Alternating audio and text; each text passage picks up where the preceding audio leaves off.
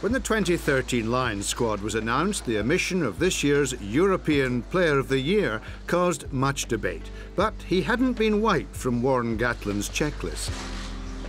He spoke to me before the squad announcement and just said that could I be on that plane? And I said I couldn't give him that guarantee because of the Toulon final. I just said, look, our efforts are here going to the last day. We desperately want to, you know, make something good of this season, make the most of this season, and therefore, you know, my loyalty lies here with this team who have looked after me for so long and so well, and I want to do the best I can here. Toulon's star-studded side reached both the French and European finals. Only Clermont stood between Wilkinson and the Heineken Cup, one of the few titles to have eluded him during his illustrious career.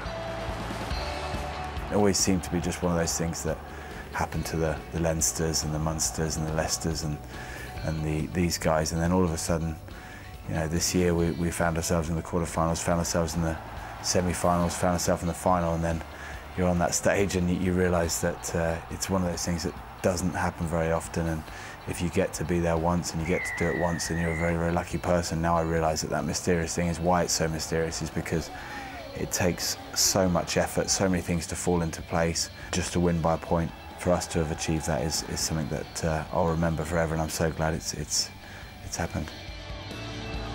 The newly crowned European champions then face Castres for the French championship.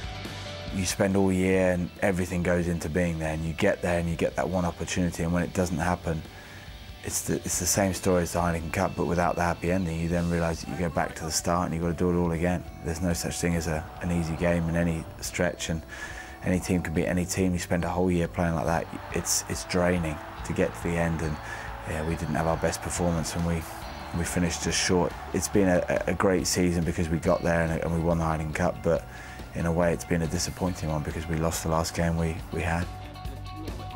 We caught up with Wilkinson when he returned to his first club, Newcastle, to help promote the Gillette Great Starts programme. The scheme focuses on developing coaching standards.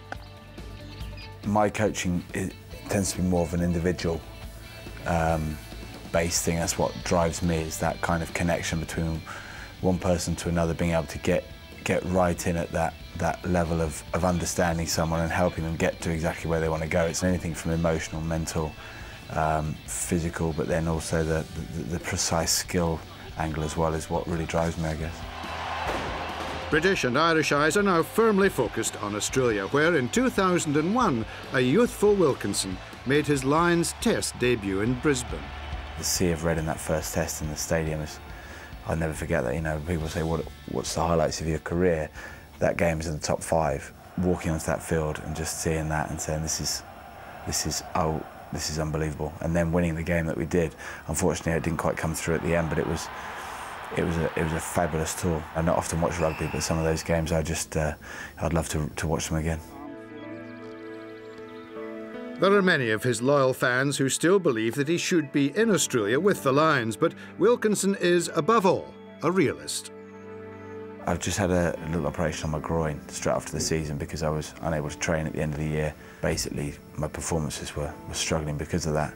I was less and less able to do what I wanted to do, so I've had to get that in now. At the end of the season, unfortunately for me, it does become a situation of saying, well, I've got another year on my contract, a year I desperately want to make the most of it. It will be my last year, and I want to attack that, and I know that if I don't get myself ready for that, there won't be another season.